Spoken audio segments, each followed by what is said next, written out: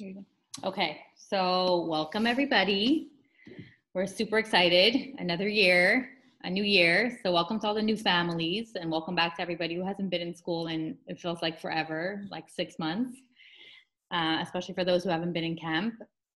I know I went through some of what the new year is going to look like in our previous Zoom, but now that we solidified setting up all the classrooms and going through so many more meetings with DCF and some changes, not too much, most of the stuff stayed the same.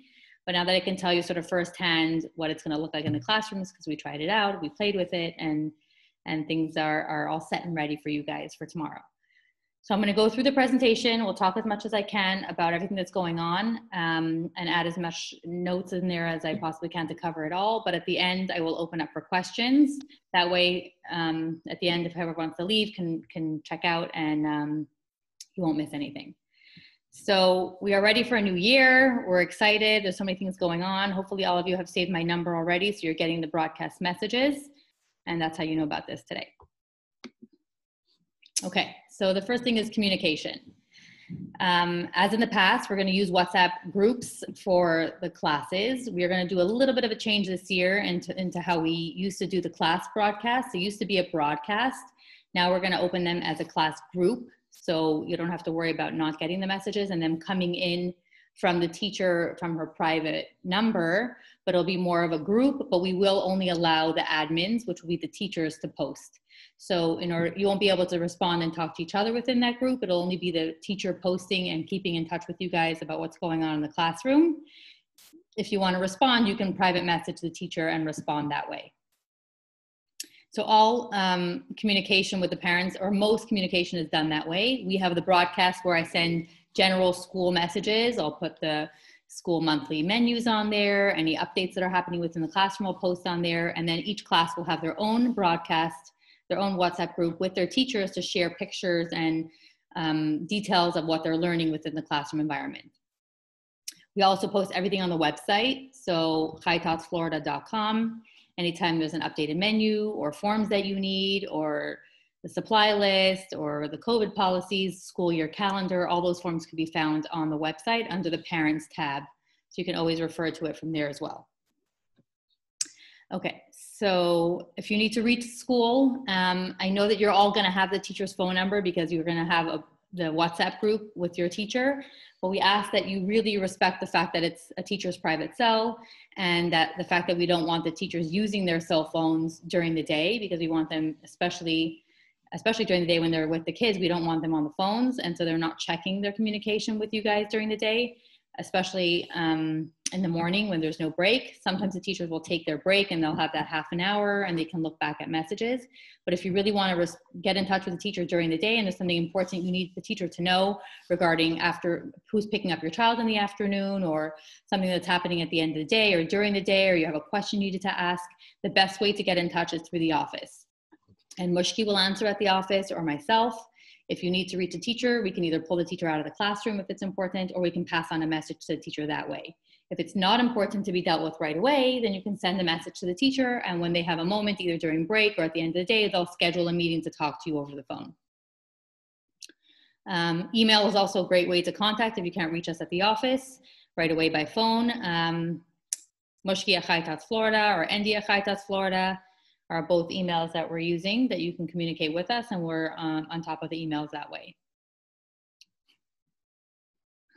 Okay, so that's communication. Okay, drop off and pick up procedures. So this year, there's obviously not going to be any parents able to come into the school building for the start of the school year aside from orientation, and that's why we felt it's really important that you come to orientation either Thursday, Friday, because that's going to be your time to be able to see the classroom in person, meet the teachers, get to know what the classroom looks like and who the teachers are in that classroom, and give your child an opportunity to adjust. Hang on, I'm just going to mute. If you join and you're not on mute, just mute yourself.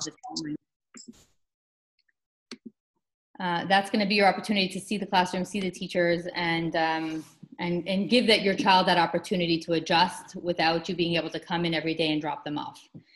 So during carpool time, it's really important that the parents dropping off wear a mask. We are going to be coming close to your car to do health checks and temperature checks, and the teachers are going to be coming to the car to take your child out of the car. So whoever's dropping off should wear a mask or a shield at drop off. An administrator, so either Mushki, myself, or Donald, our security guard, are going to approach your car as you arrive. They're going to be wearing a mask, and they're going to greet your child at the car. First thing they're going to do is a temperature check. So we need to check that your child does not have a fever of 100.4 or above. If they do, we're not going to allow them to come into the building that day. Many times the children, we had this over the summer when it was really hot, that some of the kids were a little bit warm. We'll ask a parent to pull their car up over to the side and turn the air on, and let the child sit in the car for a few minutes, and we'll do a second temperature check to make sure that it's not just the temperature in the car or outside, or before we don't allow them into the building. We're also going to do a daily health check, and those are basically 4 questions that we're going to ask you every day. We're going to be doing this through a Google form. We're going to send a link to the Google form through the WhatsApp group. And basically you're just going to click on that Google form, and you're going to answer yes or no to the 4 questions. It's pretty simple. Submit it. And when you pull up, we're going to ask you if you answered no to any of the above questions. If you did, then it means that you've been in contact with somebody with COVID, or your child's having symptoms of COVID, or somebody in your house tested positive for COVID. Those are basically the questions we're going to be asking, or if somebody in the house has a fever. As you get used to that procedure, we might wean off that Google form and just ask you, has anything changed in your household since yesterday, to make that process go faster. Once you've filled out that health check and you've gotten your child's temperature taken, then there's going to be a teacher outside from each classroom who's going to take your child from the car. Now, here's where we're going to be a little different. We need the parents to help us out here, because carpool is going to be a little slower with the temperature checks and the health checks. So we ask that the parents unbuckle their child from the car and take them out of the car. So you are going to be getting out of your car. You're going to unbuckle and take your child out, and then hand your child over to the Mora, who's then going to take them into the classroom. As soon as they enter the classroom, they're going to wash their hands with soap, and then they're going to go into their side of the classroom, their pod. If you're late for drop-off or pickup, you need to call us at the office, because we're no longer going to be outside for carpool. Carpool's from 8:55 until 9:15. That 20-minute window, we know in the beginning it's going to take longer than that. So we're going to give leeway for longer carpool in the beginning. But if you pull up and carpool looks like it's finished, you can either get Donald to get our attention, or you can call us at the office, and either myself or Mushki will come out and take your child from the car and do the health and temperature checks for you. Afternoon pickup from 12:45 to 1 and 3:15 to 3:30. So both afternoon pickups, whether it's half day or full day. Your child, we're going to be outside, myself and Mushki, with the microphone, which is connected to our intercom speaker. We're going to call your child as you arrive, and the teacher is going to bring the child out to the car to you and hand your child to you. You're responsible to buckle your child into the car and put on their seatbelts in their car. So they're going to hand the child to you, you buckle. It's really important during these drop-off and pickup times. We know you don't want to be at carpool for a 25-minute window. We definitely don't want to be standing outside for an hour doing carpool, because it's super hot, especially with masks and shields on. So we ask that you don't use that time to do discussions with the teacher. Did she eat today? Or how was her nap? Or how long did she sleep? Or can you tell me about whatever? Or don't forget to tell that's not the time for it. You can always message the teachers and let them know any of your concerns before or after school.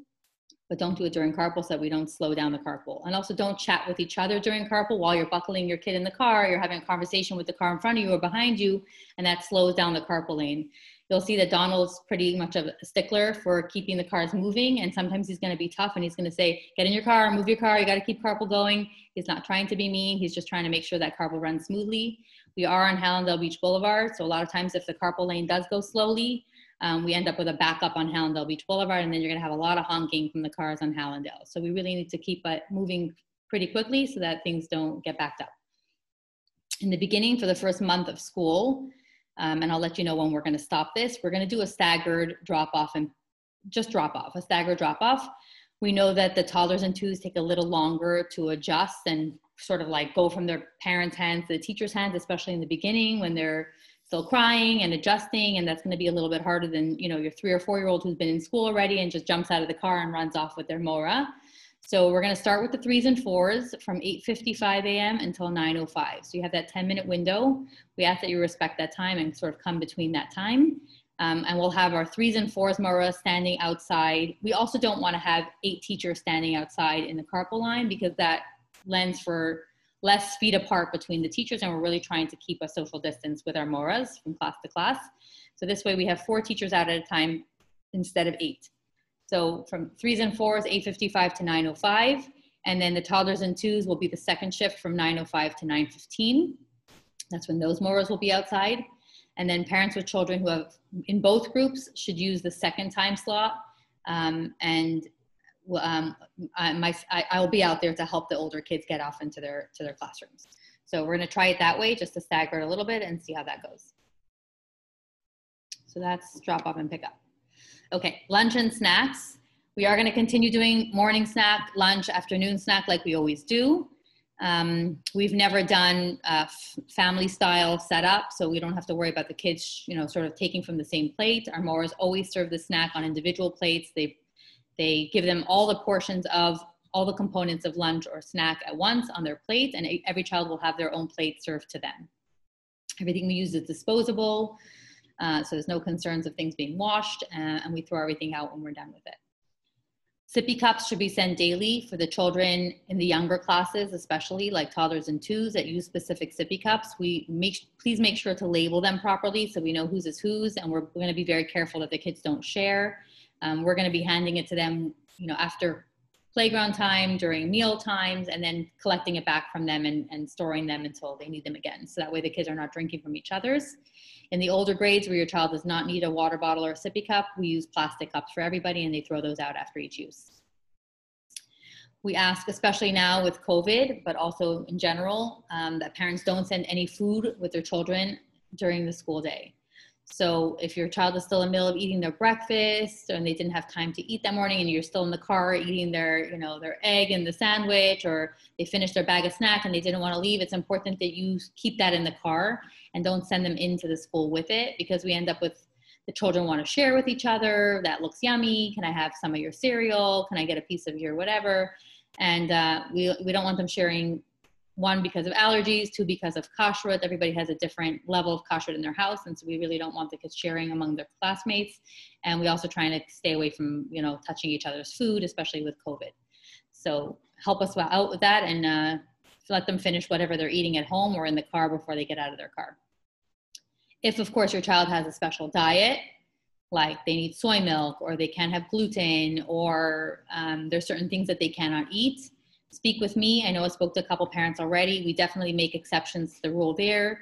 We allow parents to send in, snacks to stay in the classroom, or soy milk that we label and we keep in the fridge, and we use that in replacement of milk or things like that. Obviously, if a child is having a difficult time with the menu or not eating food, we're going to be in touch with you, so that way we can find a balance in how we can make sure that your child is eating, or they have foods here in the school that they're going to eat. We're going to make sure nobody goes hungry. So work with us. Just don't send on your own, but just speak to us if there's anything that you have an issue with food. Also remember that our facility is peanut and tree nut free. We stay away from all things nuts, just in case there is any severe allergies. We do have some kids with allergies.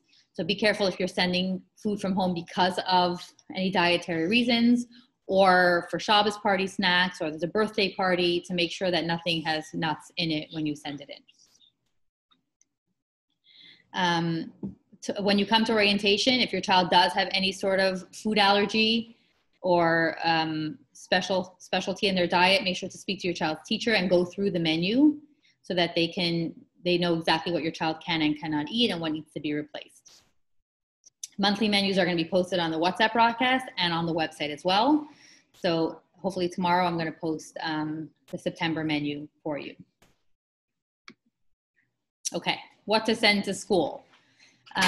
Clothing, it's really important that we have a change of clothing, and not just one this year. We're asking that you send 2 changes of clothing, especially with the younger kids, especially because now if a child sneezes or gets any sort of bodily fluid on their clothing, we're going to change their clothing. So that way we don't have any worries about with COVID, especially we're trying to be extra careful with something like that. But also children get wet, they spill their sippy cups on them, they drop their cup, they get sauce from the meatballs all over their shirt. And if you only have one change of clothing and you forgot, and we sent it home and you forgot to send another one, we usually end up having trouble and we have to lend clothing from somebody else, and we're trying to avoid that this year. So please send 2 complete changes of clothing, underwear, pants, shirts, everything that they would need. You can put them into Ziploc bags and we'll keep them in their cubbies. Please label everything you send in, okay? So if you're sending in a pair of pants, write your child's name inside. You're sending in a t-shirt, you're sending a sippy cup, you're sending a backpack. The teachers try and remember everything and who they belong to, but especially in the beginning, it's really difficult. So if you can label things, it will help our teachers tremendously with lost and found. And then remember that it's preschool. So don't send your children in their best clothing, okay? Save all their designer stuff for at home. Send them in their cheap Target and Old Navy and Walmart t-shirts that they can get dirty, because that is the goal here. We want them to get dirty. They're gonna be playing in paint. They're gonna be playing in the sensory. They're going to get messy, and we don't want you to call and say, hey, my kid got paint on their shirt and it's their very expensive Tory sweater and it's not coming off, and then we feel really badly. So keep the fancy stuff at home, send them in the stuff that you don't care to get dirty. We also have school uniform shirts. So if you only have fancy stuff in your house and you want to buy school uniform shirts, those are optional. You don't have to, but we do have that option at school. So you can purchase some uniform shirts and send them wearing that to school. Okay, diapering. The infants and toddlers should have a supply of diapers. I'm saying disposable. I don't think anybody here uses cloth diapers, but we're not doing that. And wipes, sufficient for several weeks in school. So we ask that you send a case of diapers, a case of wipes, so that way we don't run out after week 1 or week 2. And then the teachers will keep you posted when they run out, and you'll replenish that stock. If you want a special diaper cream, you can send that in as well and write your child's name on it, and we'll keep that in their cubby. Okay, nap time. The school's cot sheets must be used for nap time. Lots of times parents will try and send in their own cot sheet, and that it's really difficult for the cots that we have, because the cots stack very nicely one into the other, and the legs go one into the other. So if you send the cot sheet from home, that goes over the legs of the other cot, and then we can't stack them, and it's very unhygienic because your cot is now sitting in somebody else's cot legs and it's dirty from the floor. So we ask that you purchase the one from the school. It's $15. We have 2 sizes. The younger classes use a toddler. The older classes use a standard sheet. Those have special elastics that go right over the legs, and that allows us to stack the cots really nicely. We put the child's name on it. And then every Friday, we're gonna send it home for you to launder and bring back on Monday. Remember to bring those back also. If you don't have one, we're gonna give you another one from the office and then charge you for it, so that your child is not sleeping directly on the cot. You can also send in a small blanket, okay? Don't send the blanket off your child's bed, because that's really not gonna fit in the cubby. We need a small, very small blanket and a small pillow. It's just nap time. So think about like airplane size pillow, not full bed pillow, something small. We store everybody's sheet, blanket, and pillow in a big Ziploc bag in their cubby, so that way it stays hygienic and things don't touch each other. But if you send in these giant things, it's very hard for us to store those, and they don't fit properly in the cubbies. Also, you could send a stuffed animal or something that your child needs for nap time. You can send as well, and we'll keep that with their nap stuff. Limit what you send and sizes that you send, so we can really fit it in their personal cubby space. Okay, and supplies, you should have received the supply list. If you didn't, it's on the school website. Those are basic supplies. This year it's really important. We're not going to be sharing any supplies like we normally do. We used to do like a collective class markers and crayons and things like that. This year, because of COVID, we invested in getting every child their own personal sensory tray. Every child has their own personal sensory bin that they're going to be using, as well as all sensory materials. So if they're going to be doing sand, it's their own bag of sand. If they're doing Play-Doh, they have their own tubs of Play-Doh. They have their own kinetic sand. They have their own seashells and loose parts and shovel and everything they're going to be using in the sensory bin.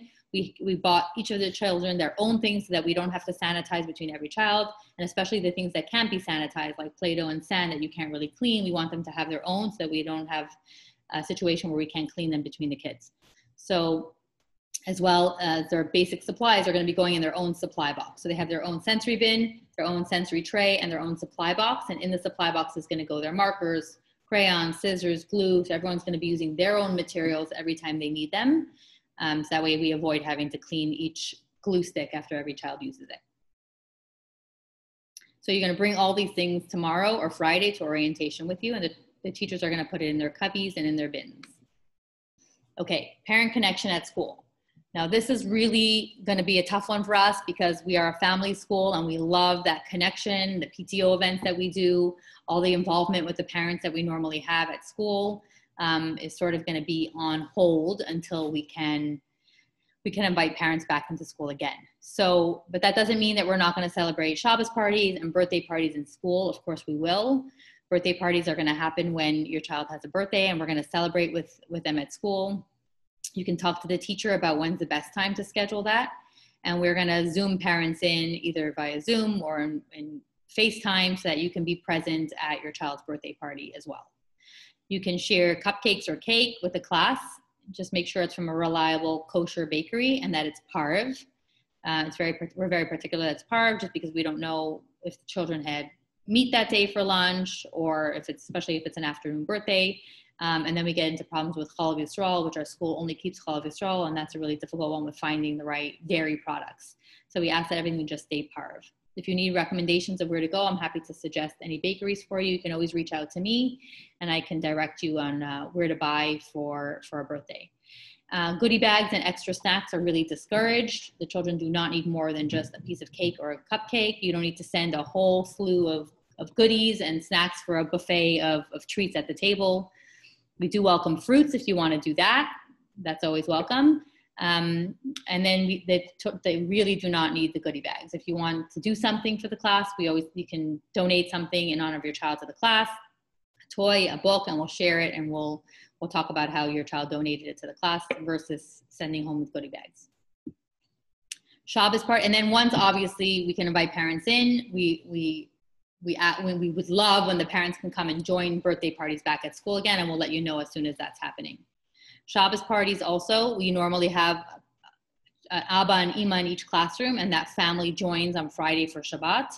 Because we're not having parents in right now, we're going to start just to get the kids on the Shabbos party routine. We're going to have them learn the routine of the Shabbos party in the classroom, and then we're going to have a Shabbos Abba and Ima sign-up sheet.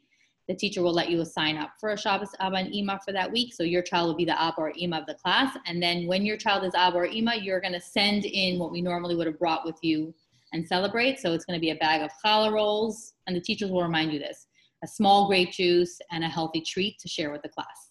So we will let you know, this week your child is going to be the Shabbos Abba at the class. Please send in the following items to share with your class, and we'll celebrate Shabbat. Mid-year, hopefully, as soon as we're allowing parents back in, we'll resume our regular Shabbos parties where families can join us every Friday. And hopefully everybody will get a turn to do both. And so parents will be able to join for a Shabbos party during the year as well. Okay, social distancing in pods. Somebody wrote on this. Okay, so this one is the fun one for this year. I was very nervous about how we are going to create pods within our classroom environment. This is something that we never had to do before, and obviously is the biggest point of stress for parents and especially for the school, because we want to accommodate as many children that want to come, but we still want to remain in small pods according to licensing, and we have to use that classroom space that we have. So the teachers did a phenomenal job this week restructuring the classroom environment. Every classroom is split using furniture down the middle, and we were very lucky to have long and narrow rooms, which made it really fairly simple to be able to do. So we used some of our furniture that created center spaces, and then we have a panel that's almost like a clear wave panel that we use as a doorway. It's attached only on one side, and it swings open and closed like a door. So there will be two. Okay, so we also moved the cubbies outside into the hallway this year, first of all, so that the children's personal stuff is outside and not brought into the classroom environment, which also helps, the germs from the home. It also gave us for more space within the classroom environment. So basically both sides of the classroom have different centers.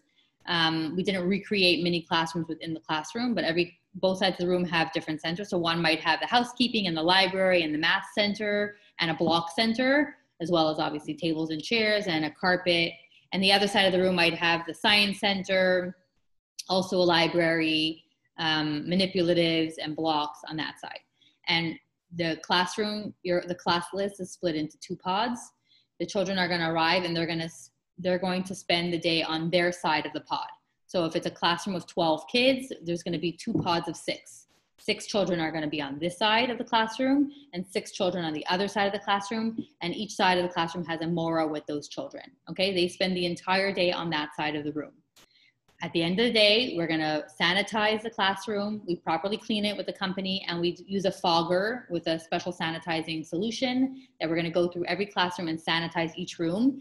The next day when the children arrive, they're going to swap sides of the room. Okay, so the 6 children that were on the right side yesterday will now be on the left side, and vice versa. So the kids get the benefits of both sides of the room, as well as both teachers. Okay, so whereas one teacher might be on one side today and the other side tomorrow, the kids are going to swap the other day so that they're going to get both Moras and both sides of the room. So really what we're doing in essence is your children are going to remain with the same pod of children. Okay, so that group of children is not going to mingle. The 6 kids on this side of the room and the 6 kids on this side of the room are not going to mingle with each other. They're never going to play with each other. They're not going to be in the playground together. They're not eating lunch at the same table. They each have their own table, their own playgrounds times, and they're going to stay on their side of the room. The teachers, however, will swap from side to side. So basically your child is going to be exposed to their 6 or 7 kids in their group plus the 2 Moras of the class. So that stays smaller than the pod of 10 that licensing was allowing for. Okay, each class is going to remain within their class only. So this, among the classrooms as well, the teachers and the kids from each classroom are not going to be mingling with the other classrooms. So, you know, EC2A is never going to mingle with the EC3 class. And the Moras from EC2 are never going to go into the EC3 classroom to hang out or spend time in that room. So that way, if there is a case of COVID, we're really limiting it to that one classroom environment, and we know for sure that we haven't mixed the kids from room to room. The toddlers are the only classes that are not going to have these 2 pods. We did this only for the 2s, 3s, and 4s. The toddlers have their own classroom with 8 children and 2 Moras, and they have the entire classroom space. It's not split. So they just have a smaller classroom with their 2 Moras. Okay, so that is the pods. We also created more playground spaces. Normally we had one big playground and our back alley, which was another playground area. Now we turned the 2 playground spaces into 4 playground spaces. So we have the area that's our playground structure. Then we have the grassy area next to the playground structure, which is divided with a fence. And then we turned the back alley into 2 playground spaces, and we bought new toys and created different spaces for each of the kids, each of the groups of kids. And so let's say when the 2-year-old class is out in the playground, 1 2-year-old class is going to be in the main playground area. So 6 of the children with 1 Mora are going to be on the playground structure, while 6 kids and their Mora are going to be on the grassy area. So they're both in the same area at the same time, but they're split with that fence in the middle, and they're each using their different space with their teacher, and they're not mingling. But that way the teachers are watching both sets of their kids at the same time. And let's say the other 2-year-old class is in the back alley, same thing. We divided it with a piece of furniture so the kids won't mingle with each other, but we'll have 6 on the right side of the alley and 6 on the left with the different playground equipment that we have out there. So they're out at the playground at the same time, the classroom, but they're not in the same space as each other. And the kids are going to rotate between those 4 playgrounds. Everybody's going to get the benefit of all 4 playgrounds during the week. We're also going to have Mauricio, who's our handyman, with the fogger, who's going to be, after every half hour that the 4 groups are out on the playground, is going to go and do a sanitizing of the playground using the fogger. So between groups that come out into the playground is going to be sanitized with the fogger, and so there's no germs between groups. And when you visit, you can also visit the different areas of the playground tomorrow. We've created, we have in the back like the community playthings, big wooden outdoor blocks, and we have some new structures, a climbing dome, and we have teeter-totters and some structured houses and climbing spaces. And I'll send some pictures also if you don't have a chance to visit the playground, because I don't want parents to really mingle. So you can peek out at the playground, but don't spend time with other families in the playground area. We also have a beam for the kids to walk on, and we created in the grassy area, there's bikes, but there's also basketball hoop and soccer nets and balls for the kids to play sports out there. So we've created some new spaces and some new toys for the kids. Okay, health and safety protocols. All staff and students will verify daily that they are symptom-free, and will verify that they have had no known contact with somebody who has COVID. That's going to be that daily health check. Children with any of the following symptoms may not come to school without exception. So if you have a cough, that's not your normal cough, okay? So it's not, your child doesn't normally have a cough and now they have a cough that doesn't sound good, reason to keep your child home. Fever, 100%. And this one is gonna be our strongest point because this is the biggest factor with COVID. If your child has a fever of 100.4 or up, you cannot send your child to school.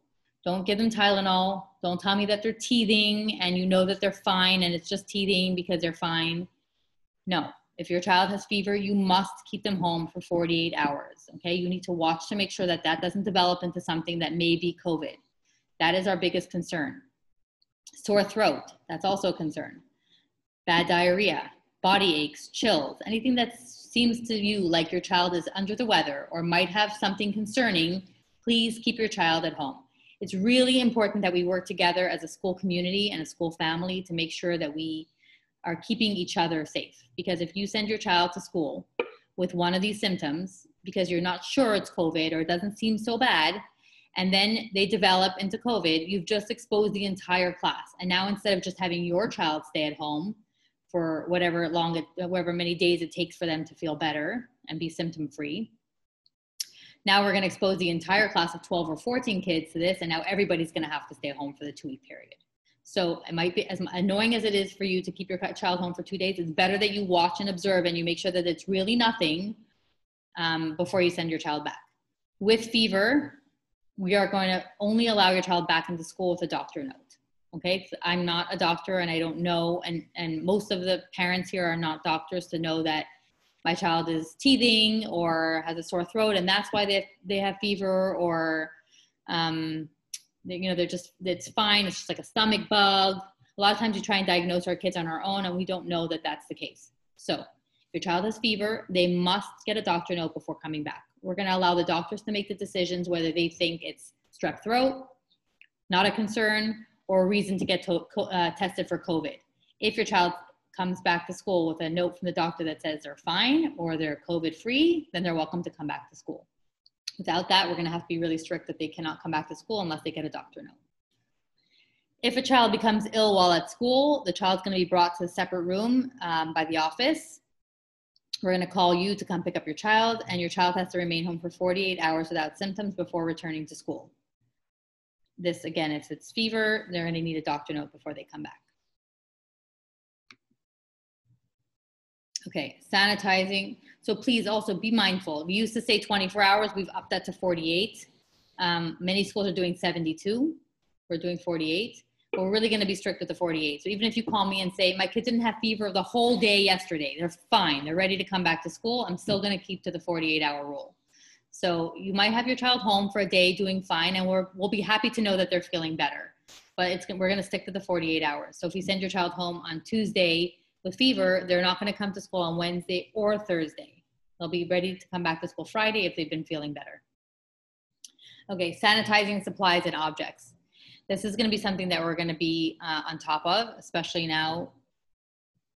We want to make sure, and we know that the kids are playing with each other, they're in the same classroom, but we're still going to be extra careful with sanitizing all materials that the kids play with. So any materials that the kids play with or any toys that were played with in the classroom are going to be sanitized before they're put back on the shelves. So if it's something that we can't just wipe down and put back or spray with sanitizing spray, it's going to be taken to the counter, and at nap time or at the end of the day, the teachers are going to soak them with soap and water, those toys, and lay them out to dry, and then put them back into the classroom bins for the next morning for the kids. So if it's small toys that need to be washed, we're going to wash those at the end of the day. If it's bigger toys like blocks or things that can be wiped down with a cloth wipe or sanitizing spray, we're going to do that before we put that back on the shelf. Each child, we talked about this, is going to have their own set of supplies and sensory materials, which is not going to be shared, and you'll see those tomorrow in their cubbies. We are going to stop using soft toys and dramatic play costumes. So we've eliminated some of the classrooms do have stuffed Torahs. Those teachers committed to washing those Torahs, either putting a name on them so each kid has their own Torah, or washing those on a weekly basis so that those get sanitized weekly. But there won't be any dress-up clothing for the kids to share between themselves until further notice. The classrooms and building will be sanitized using a fogger and cleaned nightly by our cleaning company. Children and staff are going to wash their hands upon arrival at school. As soon as they arrive at school, everyone's going to wash their hands before any meal time, so before any morning snack, lunch, afternoon snack, after they use the bathroom, and after outdoor play. And then our teachers are also going to sanitize their hands every time they leave the room. We have a sanitizing foam dispenser in every classroom. So if they leave the classroom and they come back in, they're going to sanitize their hands as well. Okay, COVID-19 cases. So when a Chai Tots parent experiences direct exposure, we ask that you notify me immediately. If the parent tests negative and COVID is not suspected, then the child may remain in school. Okay, so if your parent in our school suspects that they have COVID or gets tested positive for COVID, that child has to stay home until their parents have confirmed that they're COVID free. If a Chai Tots parent or household member of a Chai Tots student or staff member tests positive, Chai Tots obviously again needs to be contacted immediately. It's important that you tell us right away so we can figure out the right protocol to do.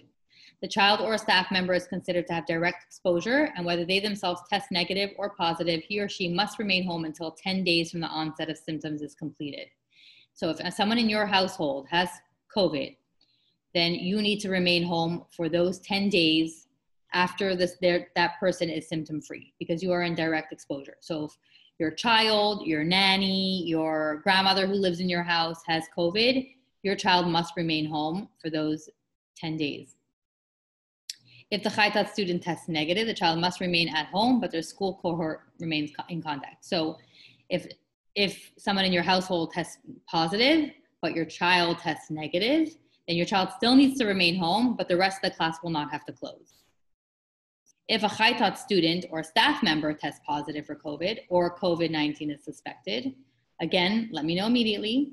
We are mandated to report it to the health department immediately. So if it's someone immediately in our school, a staff member or a child, we will contact the health department right away, and they will determine the next steps of what we need to do. How long the child needs to quarantine, how many days we have to close the classroom to clean and sanitize before we allow the children back into the classroom. And that's going to affect the entire classroom environment. Affected families will be notified immediately. So the health department will let you know as well, but the health department is also going to call you to let you know that somebody in that class was positive for COVID. So we're going to let you know, they'll let you know as well, and then we'll let you know how long we need to quarantine that class for. If the class must close for 10 to 14 days, and that's still the DCF and the CDC are using both of those number days, the teachers will resume some teaching via Zoom, and we'll keep you posted on that. But we will turn that classroom into Zoom learning with some supply bags being sent home until that classroom can reopen. Okay, PTO. We always have a beautiful PTO group of moms and some dads who want to get involved in the school and help us plan events, after school activities, family events, things that happen within the school environment. Obviously now it's going to be a little bit difficult, but we don't want to completely eradicate our PTO. So we would love to still be able to do things like that within the school environment in some sort of virtual way. So if you're interested in getting involved in that and being creative and how we can do fun parent activities or school-wide family activities via Zoom or virtually, please get in touch with me and let me know, and we'll get you on the committee. Right now, we're not going to be doing any in-person activities in the school or after school. So we're not going to be having any of our specialty teachers like Zumba, gym, drums. Currently at this time, we don't want to have a teacher moving from room to room or from school to school, exposing our children to more people. Right now, our teachers are going to be doing gym and music activities with the kids on their own within the classroom environment. And then once we feel it's safe to bring in specialists, we'll start that up again. As well as after school activities. So we're not going to be doing any of aftercare, pre-care, or after school activities until we feel it's safe for the groups to mingle with each other again. Okay, student orientation. So you should have all received an email with your student orientation time. That is going to be tomorrow or Friday. Every family member got a 15-minute time slot per child to visit their classroom and to meet the teachers. We specifically we did a 15-minute time slot for you to be in the classroom. It's going to be just your family, you and your child, and whoever from your family you bring to that orientation, and the moras. That is it. You must come wearing a mask. Any adult that comes into the room needs to wear a mask when they arrive. The teachers are going to be wearing masks as well. You're going to spend 15 minutes to get acquainted with the classroom, meet the teachers, talk to them about any concerns you might have or any health issues or dietary issues or allergy issues, and then also give your child an opportunity to get adjusted to the classroom environment, drop off their supplies, and walk around the room, see everything that's going on within the classroom environment. It's also important that you stop, and this is crucial, not just important, you must stop off, and the only way that you're going to find out your class placement and your class number is if you stop in the office first and make sure that all your paperwork is complete. So if you have not sent me or Mushki or Tzipi a birth certificate, food program form, influenza form, Swim Central form, parent photo IDs, or your VPK form if your child's in the 4-year-old class, then your child's file is not up to date. We need all those forms, okay? Birth certificates are the only things that we've crossed over from last year. So if your child was in school last year and you gave us a birth certificate last year, that's already in the file. Everything else needs to be filled out again for this year. So we cannot use last year's health and vaccine form. Sorry, that's another one that I didn't tell you. Health and vaccine form from the pediatrician. We cannot use old forms. So influenza expires after a year. Food program expires after a year. So does Swim Central. So all the forms that you gave us last year are old. We must get new ones this year. If you haven't done that already, go to the last email we sent you that has all the links to all the forms, or go on the website because all the forms are on the website, and print those all out tonight and fill them out and bring them with you to orientation. It'll make it go way faster tomorrow for you. You come in and you say, here are the 6 forms that I'm missing. And I can say, okay, you're in classroom number 9. And then you'll go visit your teacher and spend that time at your orientation instead of spending that time in the office filling out paperwork. Okay, so it's really important that you bring those forms in. And then you're gonna head to the classroom. You're gonna spend 15 minutes there. We did leave a leeway of 15 minutes between each orientation visit to give the teachers an opportunity to clean and sanitize the classroom between every family that comes. So it's important for us, we have parents and adults from different families coming into the room. We are going to use Clorox wipes and sanitizing spray to wipe down handles and any surfaces that you may have touched when you're in the classroom. You can help us out by not touching too many surfaces when you're in the classroom so we don't have to do a full deep cleaning. But we do want to see you, and we do want to have your child to have that time in the classroom tomorrow. So we're looking forward to meeting all of you, and hopefully you're going to come with all your paperwork.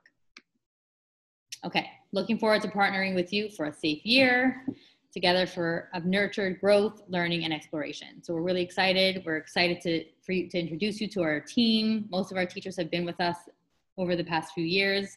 We do have 2 new teachers who have joined us this year, Galit and Adina Schwartz. You'll meet them tomorrow, but most of the faces that are here and in school, you already know, and we're really excited for another year together. Here's just, if you want to take a picture of this, if you don't have it, this is just the contact list. It's the school office number, so you can always reach us at the office. And then if you cannot reach us during the office hours, here is if you need to reach me or Mendy or after hours, or Mushki or the office after hours. These are the ways that you can reach us. My email. I also have my cell phone, and parents are always welcome to reach me on my cell phone if they need to talk to me after school hours. If you have questions on billing, Mendy does the billing. So he has billing at High Tots, Florida. That's with all the financial stuff. If you need to discuss something with finances, that would be Mendy, and that's his email and that's his phone number. And then in the office, we're starting the year off without Tzipi. Tzipi's not going to be in the office for the first few months of school. She's staying home with her son and just to be available in case her kid's school closes. So Mushki is going to be in the office doing Tzipi's job. So whenever you get emails that come from Tzipi's email or Mushki's, it's Mushki that you're corresponding with. So she'll be at the front office in our school office dealing with all that as well. And that is the end of our presentation. I hope I covered everything. I'm now gonna open it up to questions. So if you have a question, just raise your hand and I'll be able to see you and I'll be able to answer any questions you may have.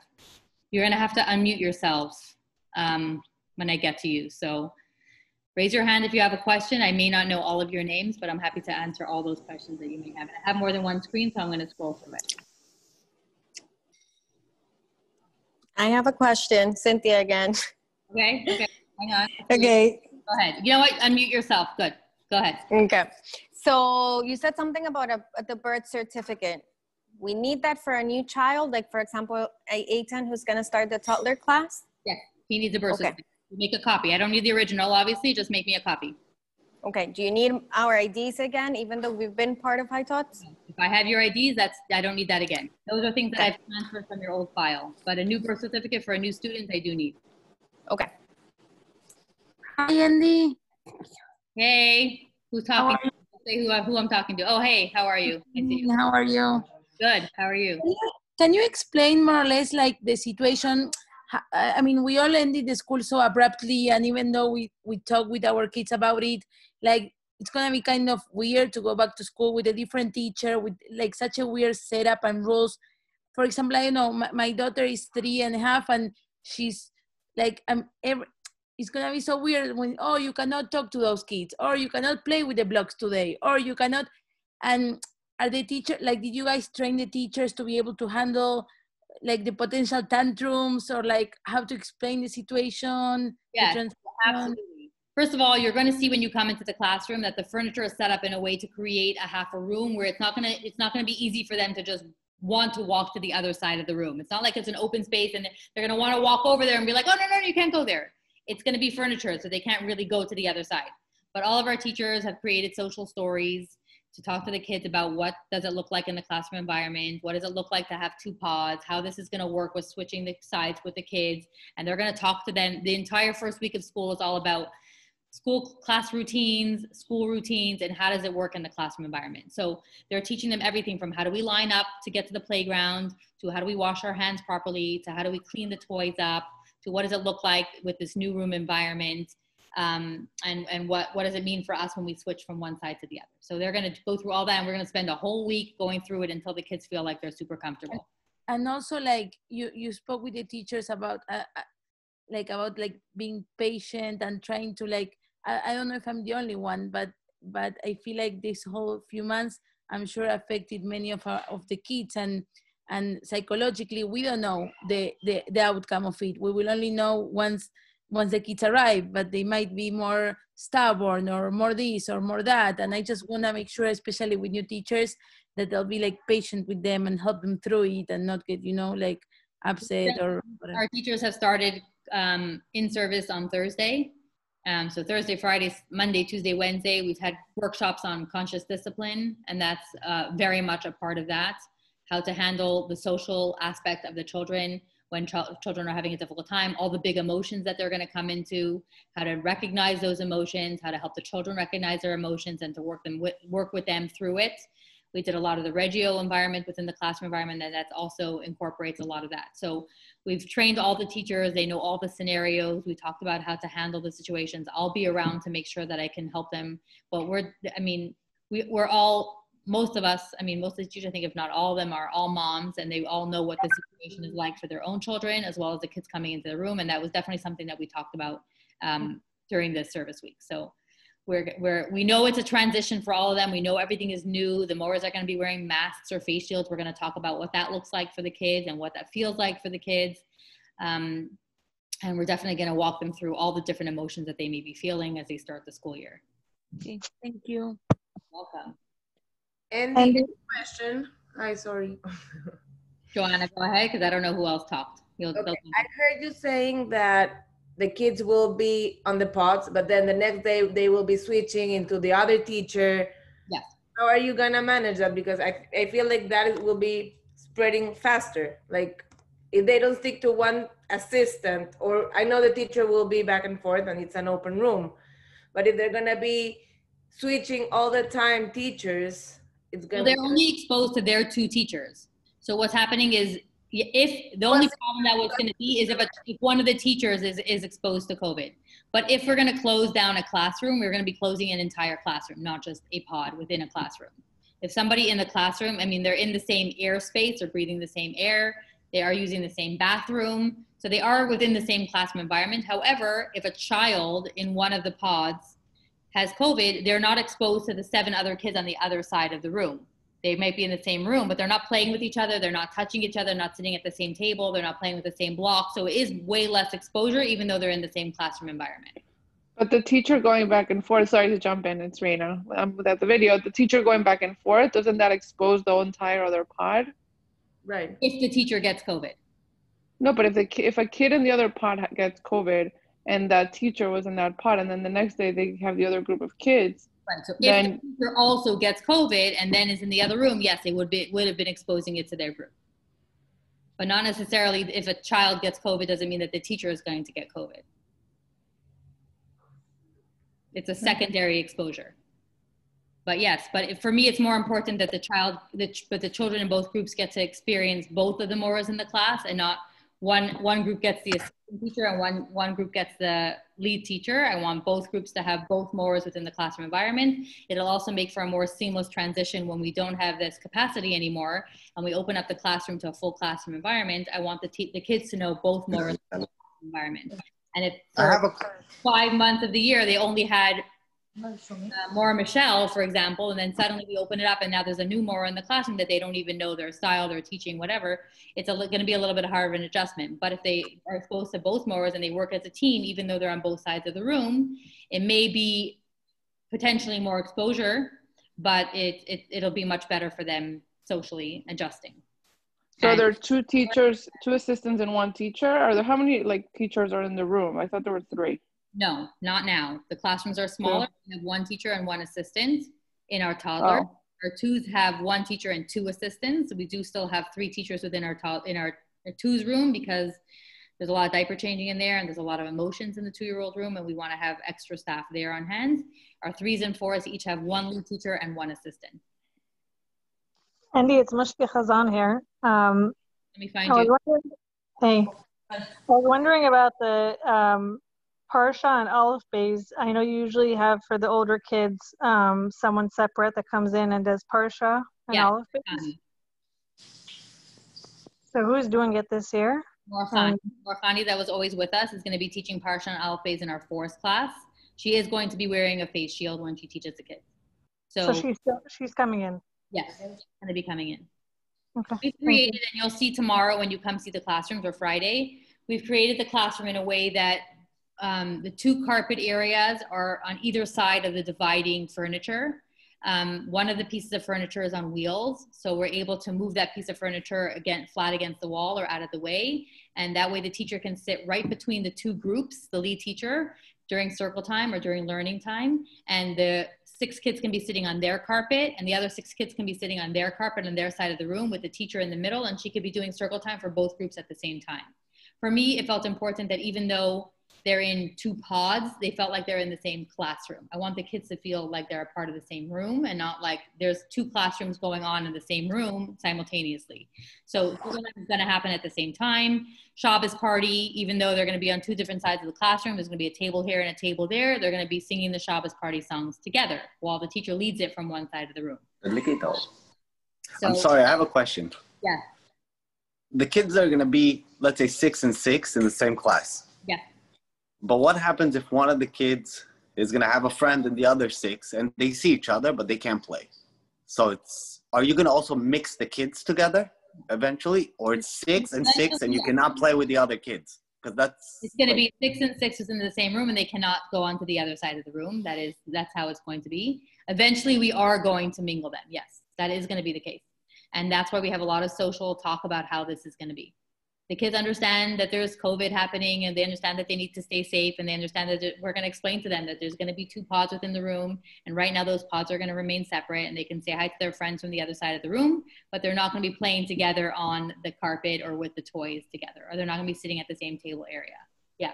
But you're not going to switch them around like the kids, like every other week to switch the kids around. No. The kids are staying within their same pod. They're only exposed to their pod of 6 or 7 kids. The kids are not going to be mingling. Not until the capacity changes and we open up the classroom to 1 big room. Okay. Can we do any friend requests for the pods? Sure. I mean, I pretty much know who. I spoke to the teachers. We sat down with I haven't finalized the pods yet within the classroom. The classrooms are finalized, but we're still finalizing pods. If you want to put in a request tomorrow with the teacher, you can do that. But I've spoken to all the teachers in the past that we know who's friends with who and who we need to make sure that they stay together, and at least that the kids have friends within their pod. If you want to put in a request, you can do that tomorrow with the teacher. Another question, I understand that the kids doesn't have to wear mask and the teachers are going to wear masks when they're in common areas, right? Okay, so let me talk about carpool, that. Bring that up. During carpool, kids have to get out of the car with masks until they reach their classroom or not at all? The children don't ever have to wear masks. That's not going to be our policy. We're going to make sure that the kids are not mingling with other kids during carpool line. So it's going to take them from the car and walk them straight to their classroom.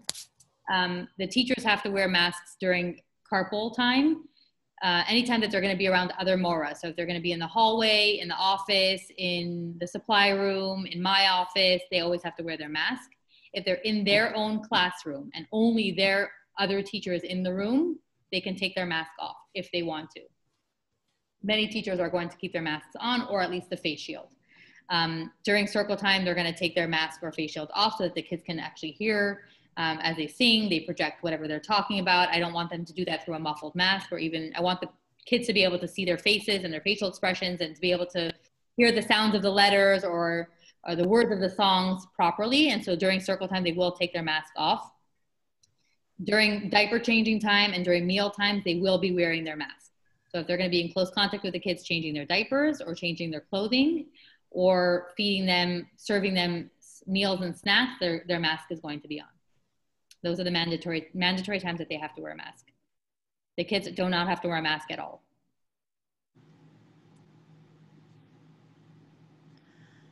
Hi, Andy. Hi. This is Shana Dowdy. Hi, how are you? Good, and you?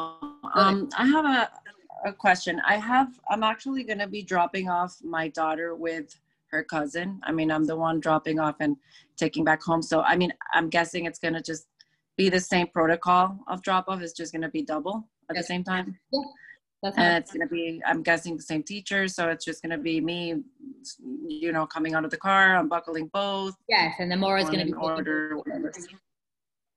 Or if there's another Mora there, I mean, for you, it works out that they're in the same class. But if there's someone else that's doing a carpool or bringing two kids, there'll be two Moras out there to take them from the car. And take them. Great, thanks. You're welcome. Anybody else have any questions? I don't see hands. So if you have a question, just like unmute yourself and say you want to talk or ask. You'll see, listen, this is going to be a learning experience for all of us. Obviously, we've put a lot of protocols in place about how hypothetically it's going to work. And then Monday the kids come and hypothetically it's not going to be hypothetical anymore. So we're going to have all these kids and we're going to have to see, you know, some things may not work as perfectly as we had envisioned in our minds and once the kids are there, because it's a whole different ballgame when you actually have people involved, even though we've practiced it and tried it a million times. And we might have to make adjustments as things progress. You know, so we'll have to, you know, this is not working. We need to change this around a little bit, or we need to come up with a system on how to make this better, and things might change like that.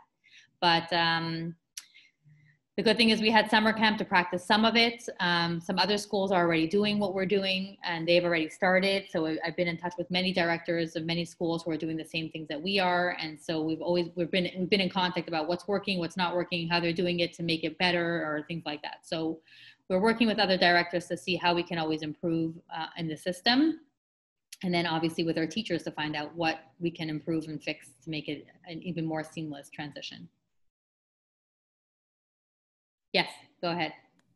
So I'm a new mom. We have Judah, he's 2, well, he's going to be 2. So I just wanted to ask for the sheets, do they come home daily or do they come home once a week to rewash and send back? They go home on Friday. So every Friday they pack up your sheet and your blanket in a bag and send that home with you. And then every Monday you send it back and they put it back on the bed. Okay, and do you want us to provide that Ziploc bag for this, or is it something that the school has to provide? The school provides a Ziploc bag. So you just need to bring the blanket, the little pillow, and buy a cot sheet from the office. And then we'll leave the Ziploc bag at school. We're gonna send home your sheet and blanket in a shopping bag or your child's backpack if you have one. Okay, okay, thank you. You're welcome. Andy. Yeah, sorry, who said Andy? My name is Julieta. I am a new mom as well. Hi. I have a question. Sure. I would like to know why it won't be mandatory for the Morot to use the face shield or the masks all the time while they are with the kids. I think it should be mandatory all the time while they're with the kids. So, even, I mean, one of those, or the mask or the shield. Right. Well, for the most part, the teachers are going to be wearing them because everybody wants to protect themselves and each other. The reason it's not mandatory is because child licensing understands the need for young children to be able to see facial expressions, to be able to learn. This is not 10 and 12-year-olds who understand when you say something, what your voice says or does, or has a better understanding of what you're saying through your mask. These are young children. They need to be able to see your face to be able to learn. They need to be able to see when you're smiling, when you're happy, when you're talking to them. They need to be able to hear the words that A makes or B makes a B sound with a mask on. You can't hear that. You can't see that properly. And they understand that need for young children to be able to see your facial expression, to be able to hear the words properly without muffling out that sound. And so it was important that teachers in the preschool age are comfortable to be able to take that mask off when they're teaching. And that's pretty much the time that the teachers are going to take them off. The other time will probably be in the playground when they're outside and they're going to be higher than the kids and maybe not in close vicinity. The kids are going to be running around.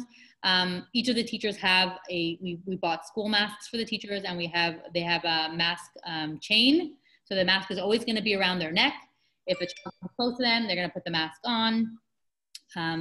If they're doing circle time and they want to be able to talk to the kids and they're sitting here and the children are sitting in chairs in front of them, they can take the mask off their mouth and they can teach that way. So it's always going to be available to put on and off, but they are going to be taking it off at times to be able to communicate with the kids in a clear way so the kids can see them properly. Okay, I understand. Thank you. And one more, are there any Spanish speaker Morot at PK3? Because, my kid is new and maybe, with he struggles a little bit still with English. I'll message you after this meeting to talk about that with you. Okay. Thank you, Andy. Thank you. You're welcome. No problem. Okay. Anybody else have any questions or comments they want to talk about? Don't worry if you don't ask the right questions now and you have more questions tomorrow after orientation. You're welcome to stop by and ask them to me then, or message me or call me. I will be available. Yes. Hi, it's Kathy. How are you? Hey, Kathy. I'm good. How are you? Good. Question, are the Moras going to be getting tested often? Are you requiring that, or are you going to be providing that to them and the staff? Moras got tested already last Thursday. And are you going to keep doing it often, or? So we're not going to be doing it on a consistent basis unless we have a concern. If somebody was exposed to COVID or has any sort of symptoms, any of our Moras have symptoms or fever, then they're going to have to retest. Yes. Okay. We're not going to just do it as a routine check, but we will do it if there's any concerns of any sort, like someone in their family or somebody that they were exposed to, or there's any symptoms that they're having, I will send them to get retested. Okay. And they have to do their 10 to 14-day quarantine based on those results. Yeah. Also, I wanted to mention, I know this came up in the previous Zoom. In the past, the CDC was requiring that anybody that traveled do a 14-day quarantine. They've lifted that mandatory quarantine for travel, and so therefore we're not going to force parents who are traveling to then keep their kids home for 14 days. I know that was a question that was asked in advance, so I wanted to bring that up again here. I mean, if you traveled and you were exposed to somebody, we're asking that you be honest with us, okay? So if you traveled and you were exposed, or you're not feeling great when you come back from your trip, or somebody that you were with when you were on the trip or wherever you went is now not feeling well, just be mindful of that. It's not just you that you're exposing, that, just keep your child home until you confirm that you yourself don't have COVID, or that person that you were exposed to doesn't have COVID. So that way we're minimizing any risk, and we're minimizing bringing sick germs and sick children into the environment so that we can keep our other students and our Moras healthy. Andy, I have one more question. It's Shauna again. Go ahead. You mentioned something last time, I think, if I'm not mistaken, about the adjustment week or something like that, the first week. Mm-hmm. Is that going to happen still? So transition week is only for our toddlers. We do have that. Okay. We do transition just for our toddlers. Most of our 2s, 3s, and 4s have already been in a program, and so we don't do a transition for them unless a parent wants it, and then we're flexible. But yes, our toddlers do have a transition week, whereas The 2s, 3s, and 4s start with a regular full day on Monday morning. Our toddlers have, for the Monday is from 9 to 11. They only have a 2-hour drop off. On Tuesday, they have 3 hours, so it's 9 to 12. And then on Wednesday, they go into a full day. So we just transition them a little bit slower to give them that opportunity to enjoy school and not spend a full day overwhelmed in the program. Okay. So it's Cynthia again. Can you repeat in the toddler class? It's going to be the same, just 2 moras? 2 moras, 8 kids. 8 kids. Okay. They don't have pods. They have their full classroom. Okay. Andy, hi, Dean again. Yes. But you guys were open all summer. Now summer camp is finished, and you were doing all the same protocol. And thank God everything was okay, right? We were open for 4 weeks of summer. We didn't do a full summer. We did a 4-week session, and we were doing, the only thing that we didn't do is the pods. We did have everything else. We had smaller class capacity. We were doing the health checks. We were doing all the sanitizing, the hand washing, the temperature checks in the morning. And thank God we had no cases to report and no closures. Okay. Yeah. Again, that was a 4-week window.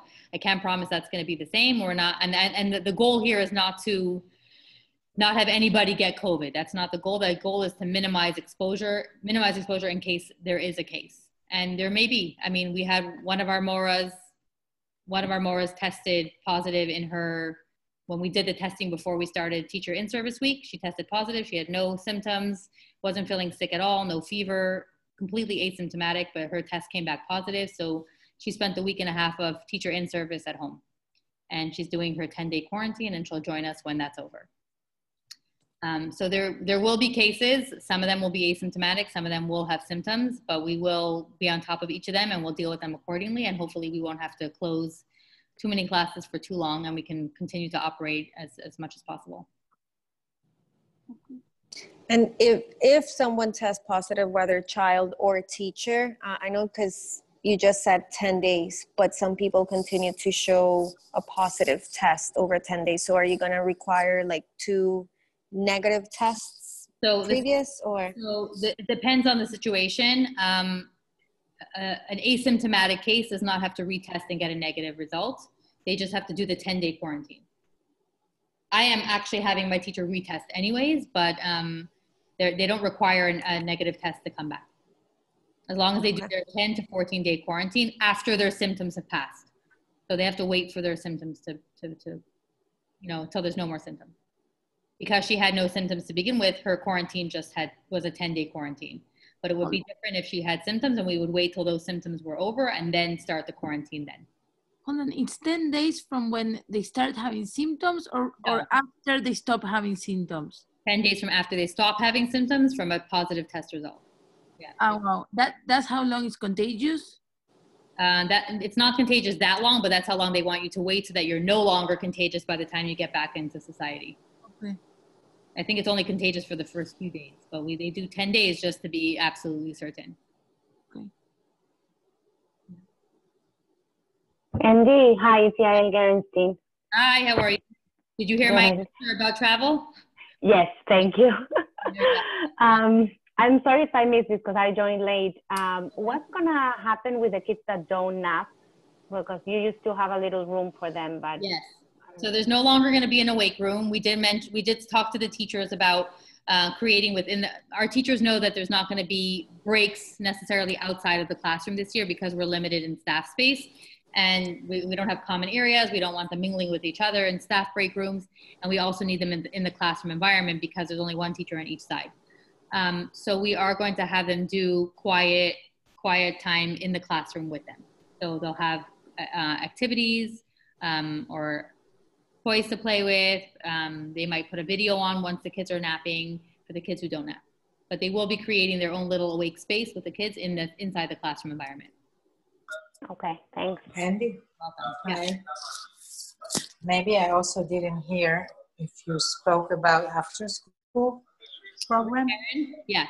So right now we are not having, school finishes at 3:30 and we're not having any after school activities currently because we cannot mingle the grades with each other. Every pod has to stay separated and we can't do after school activities that way because I wasn't asking about activities that I have heard.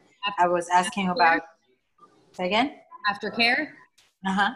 Okay, so the same. The answer is the same, that there's not going to be aftercare because, again, we can't combine classes together with one MORA to do aftercare. Because then we're undoing the pods and we're exposing them to new groups. Right.